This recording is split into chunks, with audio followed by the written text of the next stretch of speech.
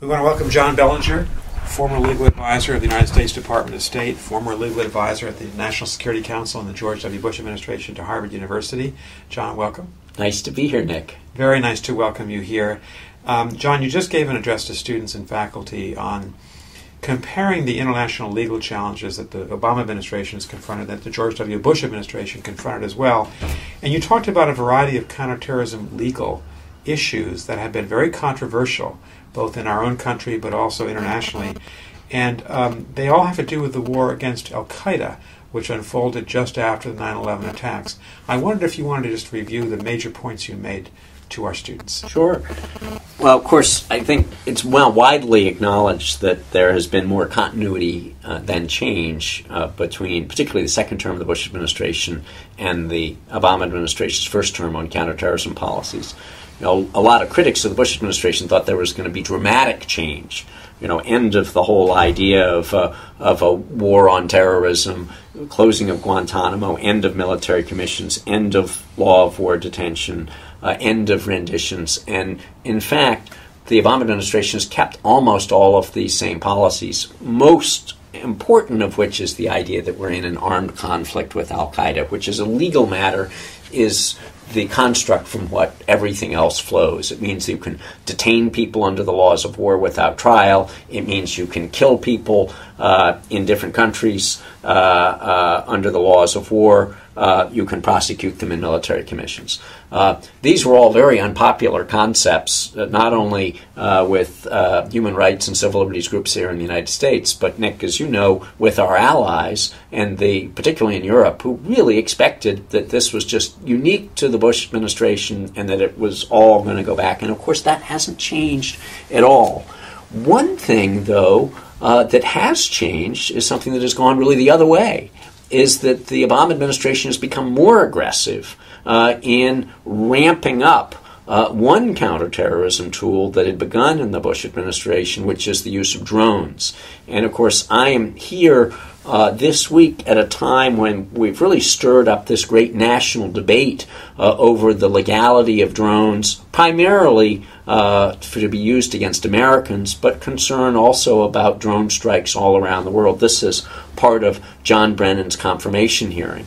I'll actually be testifying on Wednesday on the targeted killing of Americans, and we discussed today whether it really is lawful for the U.S. government to target its own citizens. Under the Constitution. Under the Constitution or under the laws that have been given by Congress. And so what do you think President Obama should do on this issue of targeting of American citizens? Because as we talked about before, if an American citizen joins an organization or is a senior official of an organization that has declared war on the United States, isn't there ample precedence from both the Civil War as well as the First and Second World Wars that the government does have a right to target that individual? Well, there are a whole array of different legal issues here, both under domestic law and international law, for the targeted killings of anyone. With respect to a targeted killing of an American, what's mostly troubling people is that Americans anywhere in the world have constitutional rights, including the right to due process before they are deprived of their life or liberty. The question is, what process is due? Is the process that's due to have a judicial determination? That's what some people have been arguing. I personally think the Obama administration has gotten it right that an American who takes up arms with a foreign country, or in this case Al-Qaeda, against the United States can be targeted by its government, including with lethal force. Now, the Obama administration says it has to be a high threshold, that a senior informed government official must conclude that this person, in this case, has to be a senior Al-Qaeda leader planning imminent violent attacks against the United States. That's a pretty high standard, and I think that the government is right in asserting the right to do that. Now, what troubles me, frankly, is less so much the killing of an American as the thousands of others who have been killed around the world with really no transparency. The drone strikes are becoming more and more controversial around the world, not only in the region in which they're used, Pakistan, Yemen, Somalia, but among some of our close allies who are beginning to question whether these are legal under international law, maybe even war crimes. Their parliaments are beginning to question whether European countries are sharing intelligence information that might be used in a targeted killing.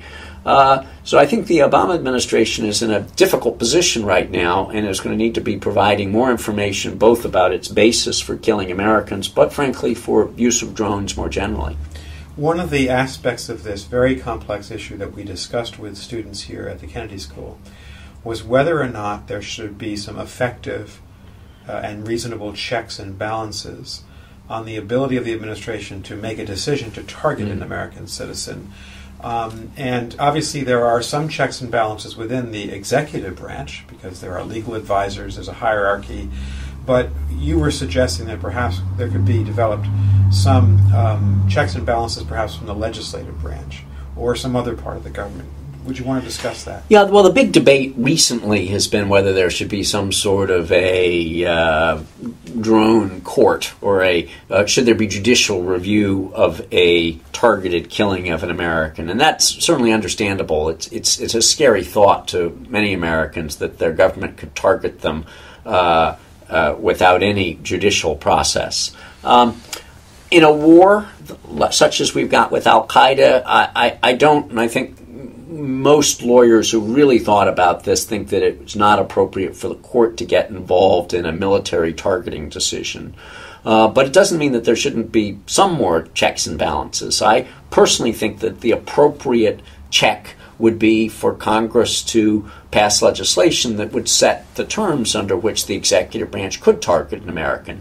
30 years ago, Congress passed the Foreign Intelligence Surveillance Act when they became concerned about electronic surveillance of Americans and said, henceforth, the executive branch could only conduct electronic surveillance of Americans for intelligence purposes if it met certain thresholds. Now, in that case, they did add judicial review. I don't think in a war that it's appropriate here, but I think Congress could reasonably pass legislation that would say that the executive branch has to do certain things and then has to report to Congress afterwards if it is going to target an American citizen with the use of lethal force. And so, in essence, we would the administration and Congress might agree to a legal structure, and that might guide that would guide the action. Well, you had a premise in your question, Nick, of the executive branch and Congress would agree to something, which is a difficult thing. It's these days. Difficult thing these days. But you see as both a attorney and also as a practitioner the need for some legal structure.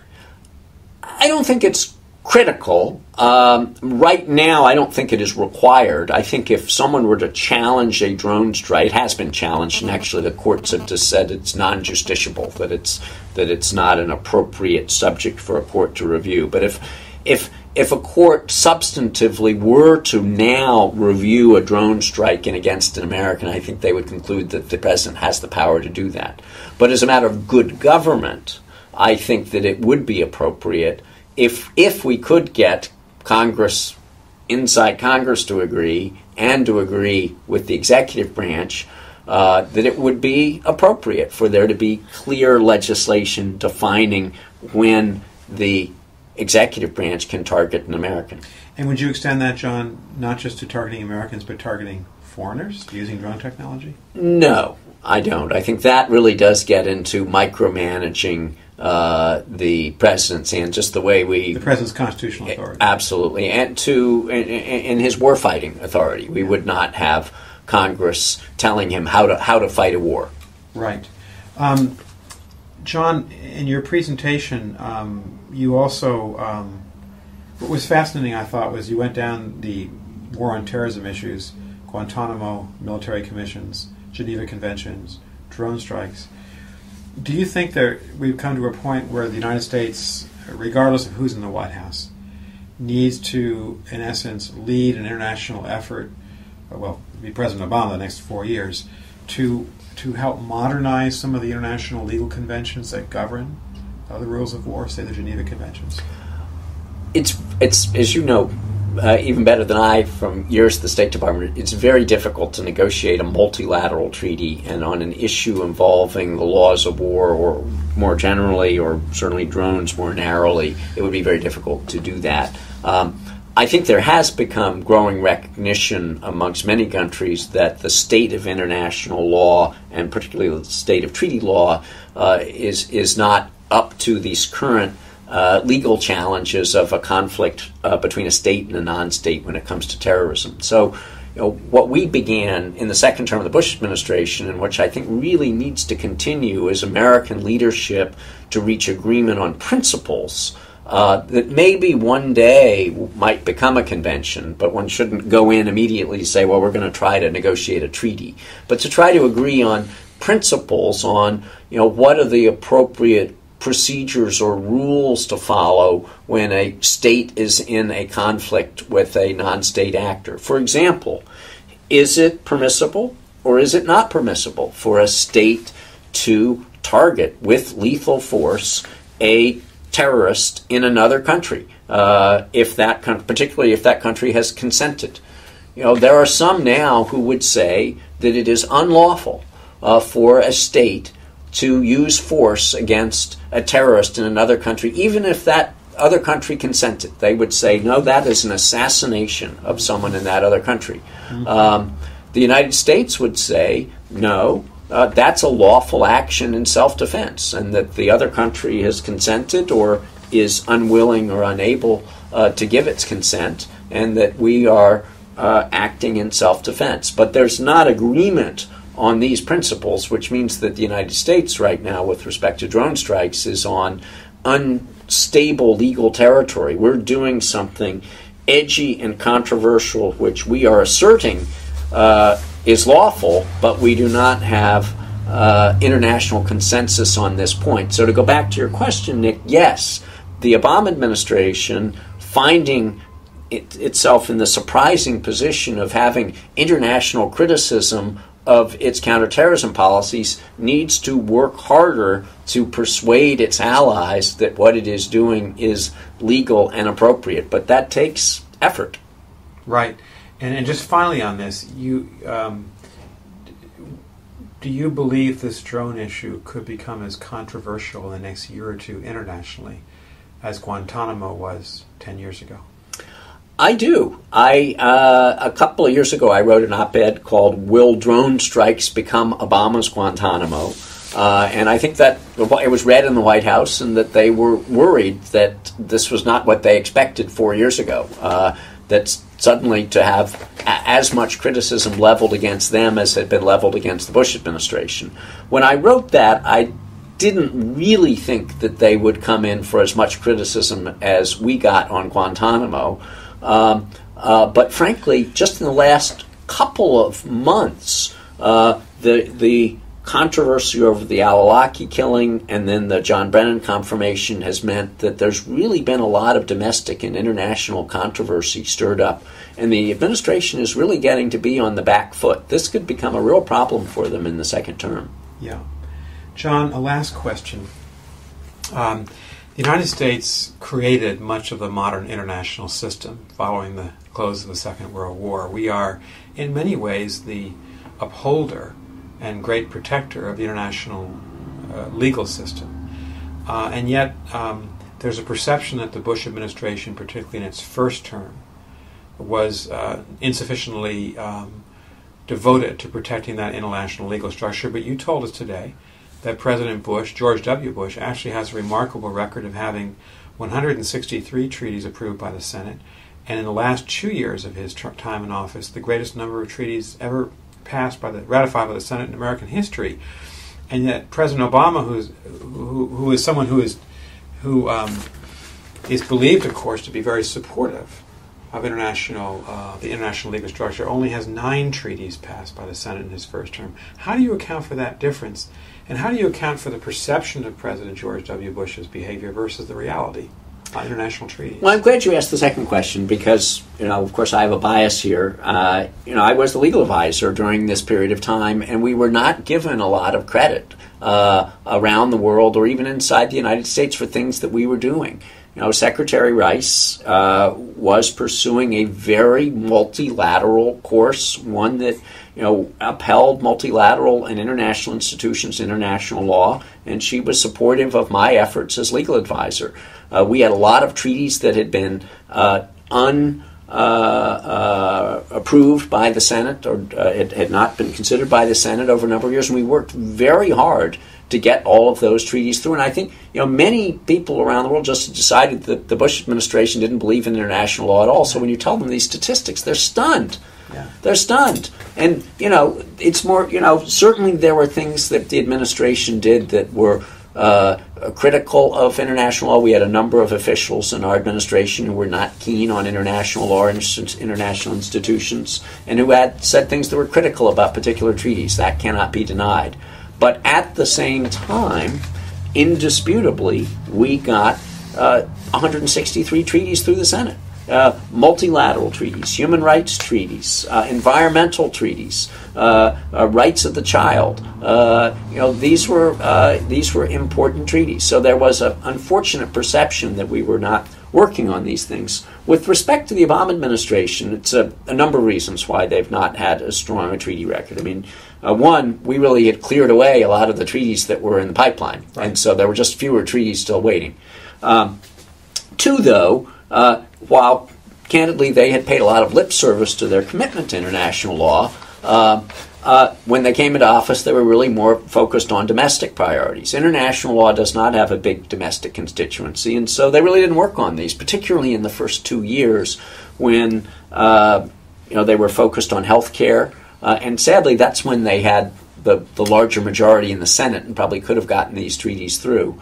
And then finally, the Senate has simply changed. We have more conservative Republican senators who are highly skeptical of treaties, of international law, and particularly of multilateral treaties.